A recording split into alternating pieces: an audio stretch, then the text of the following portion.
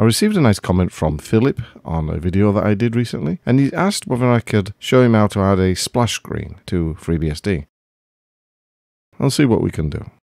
It's not as easy as it used to be to add a splash screen to FreeBSD. Prior to 2014, the virtual terminal console driver was syscons, and with that you could enable some configuration files in your bootloader.conf to actually put a BMP, PCX, or just a text loading splash screen, and then that was that. And after 2014, when the FreeBSD introduced newcons, or VT, as the driver, the ability to add a splash screen was somewhat diminished. There are some benefits, of course. You've got Unicode support, double width character support, bigger font maps, and better use of graphic modes. But we did lose the ability for a splash screen to be there until the login. But we'll do what we can.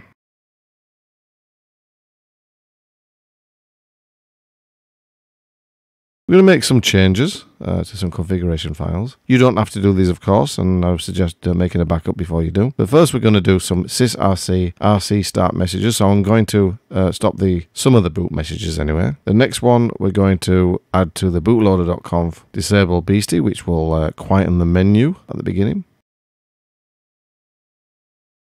This bit, which took a while to type out, will also quieten some of the messages. And then very briefly, if you could see it, we're going to lower the auto boot delay to 3, so it will boot a little bit quicker. And then we'll go into the actual bootloader.conf itself, because some things I forgot. And we're going to we've entered boot mute, and that should be it for that. And then rc.conf, there's some start messages at the top. We're just going to add underneath syslogd, enable no. Now, I like to say you can use some of these if you wish, or you could just not. This is on a test machine, and I actually personally prefer to see the scroll messages going up the screen. Some people don't, so that should be it. We're going to reboot and see what we can get. And on the left, the traditional boot, and on the right, the new quiet boot.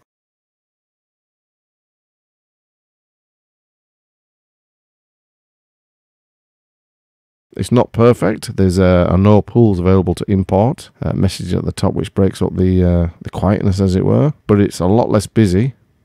I'm just going to log in on the left, and on the right it will boot automatically into SDDM.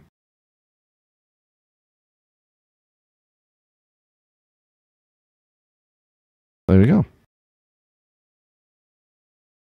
For further explanation, and really for a much better tutorial, check out Vermadens' excellent FreeBSD blog, where he'll go into extra detail and far more technical scrutiny of how you can quieten the boot process. Check it out, it's a great guide. In fact, he is what he doesn't know about FreeBSD really isn't worth knowing. Anyway, go and check out his blog, it's a brilliant read. Anyway, thanks for watching, and I'll catch you next time.